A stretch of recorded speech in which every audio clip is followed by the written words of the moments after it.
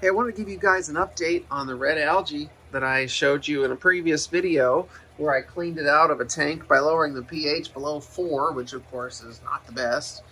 This tank here is a 55-gallon tank. If you remember from the last video, it had a lot of that red algae in it. It was everywhere. And what's happened is over time, there's not very many fish in here, but it does have a lot of plants. It has some driftwood. Over time, the pH has dropped down, and it got down around 5. And then lately I've added a little bit of water. The reason I can't add water to it is my tap water's high pH, so it'll bring it right back up, which normally I don't want it as low as 5, but the angelfish don't mind. They've been breeding in here. This pleco hasn't minded a bit. He looks just amazing. And there is no red algae left. It's gone. I mean, it's just gone. I don't think there's any in here.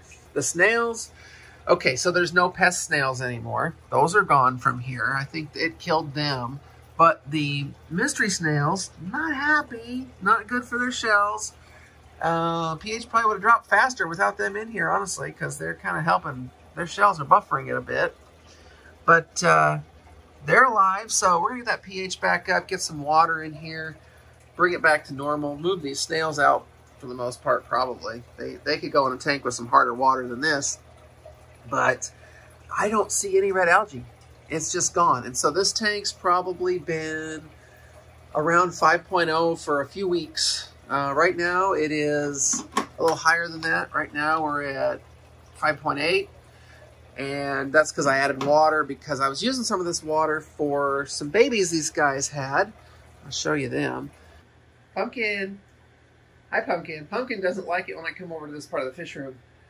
I have to step up on this treadmill to get to things because there's too much stuff in here. But he doesn't like it. It's okay, Pumpkin. Oh, see? I just barely moved. There he goes.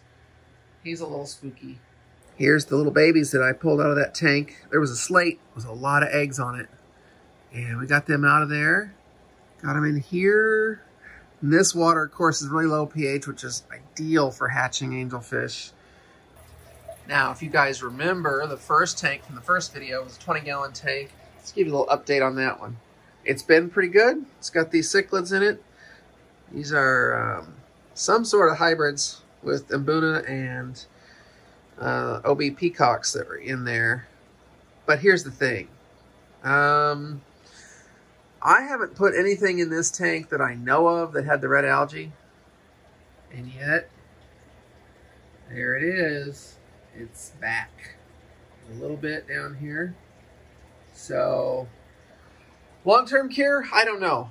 I think the cure is get it out of your tanks if you don't want it. If you like it, it's fine. If you don't want it, get it out. But you're going to have to like almost break the tank down and soak it in vinegar. I don't know. I think it's something we have to live with. You can see over here what happens. You move ornaments around.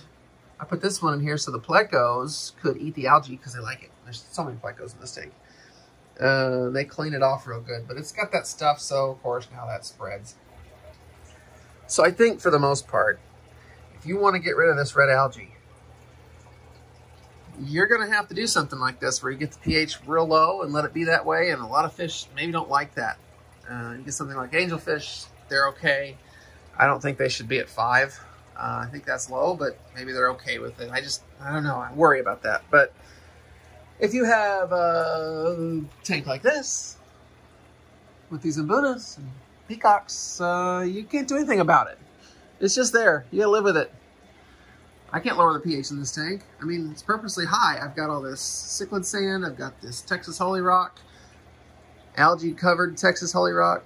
Look at that guy. But, you know, I think it's one of these things, there's nothing to do about it. We have to live with it.